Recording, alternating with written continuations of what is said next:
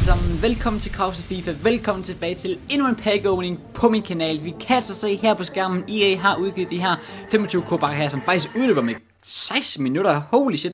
Vi har under 15 minutter tilbage til de her udløber, så lad os egentlig bare komme direkte i gang med at åbne dem. Vi kan se, I går ind med første pakke her, 25k pakke, og vi får ikke noget specielt. Det ligner Parolo. Come on, Harry Kane. Yes, not godt. Lille flag igen. Vi skipper den bare med sammen. Vi får en dansk forsvarsspiller. Det ligner Okora. Kjær. Ja, Kjær.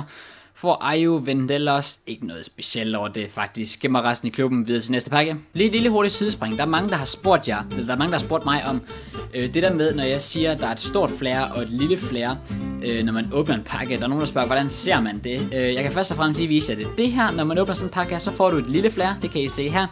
Den der flyver rundt om spil. Okay, det var et stort flare, jeg fik. Okay. Det var så et rigtig dårligt eksempel at lave den med. Okay, det var meningen, du skulle se. I mit hoved så det der rigtig godt ud. Jeg ved ikke, om I kunne se den der lille ting, der flyver rundt om spilleren, når man åbner pakken.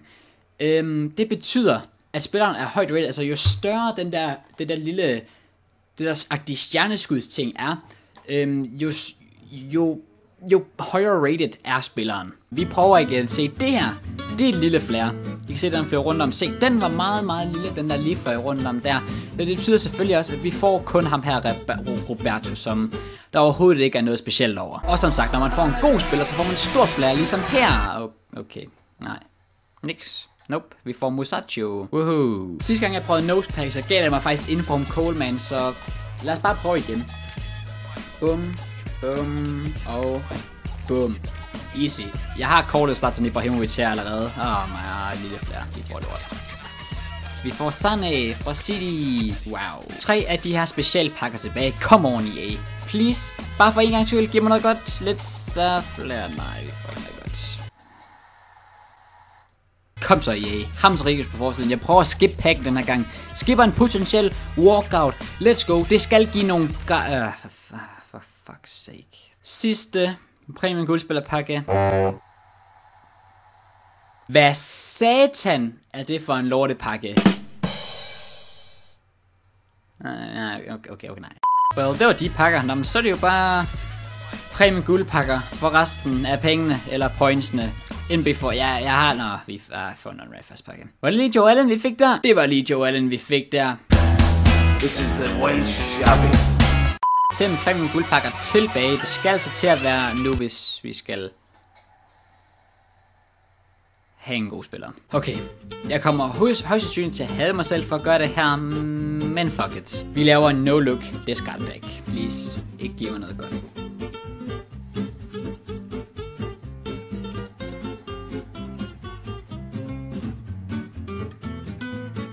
Er pakken åbnet? Hvordan er det? Springer over. Går helt til enden. Jeg kan ikke engang huske, hvad for en der er kicksæt. Er det R2 eller L2?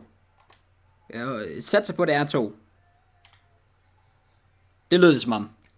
Yay! Og ja, jeg ved godt, jeg ikke fik noget som helst godt i min discard pack, og at der i realiteten ikke rigtig var noget specielt ved at vise den overhovedet, men jeg tog den bare med for hyggens skyld. Modsat andre danske FIFA-YouTubere, så behøver jeg ikke at være så stor en fucking cunt og fake mine discard packs for at få views. Så er det nu, kom så, vi skipper pakken med det samme, jeg giver ikke en fuck, vi går direkte ind, og vi får lort. Sidste gang er lykkens gang, er det ikke det man siger? Det siger vi bare, det okay, stor flare. Stor flare, vi får Koke, det okay, jeg mener, det er et okay stort flare. 4 fish rated, vi fik også Chris Smalling med et okay stort flare, men nej, det er ikke helt så godt alligevel. 50 points tilbage, vi kan åbne en sølvpakke, ja, hvorfor ikke, lad os bare gøre det.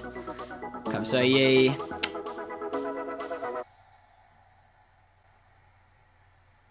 Please dræb mig en eller anden. Smalling og Koke som det bedste. Kunne godt have været lidt bedre. Fandt så lige ud af, at Chris Smalling alligevel går for 16k. Det er rimelig godt. Meget mere end jeg troede. Jeg tror, det var sådan 5k max. Okay. Det er okay. Det kunne have været bedre.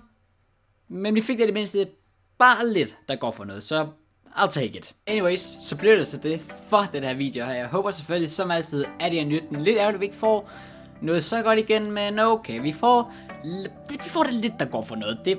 Come on, det må da tælle for noget. Anyways, endnu en gang tusind mange gange tak fordi I så alle sammen. Hvis I har en nyt video, så husk selvfølgelig altid at smide et like på den. Hvis du er ny på kanalen, så kan du selvfølgelig også gå ned og klikke på subscribe-knappen. Og for sidste gang, tusind mange gange tak fordi I så alle sammen.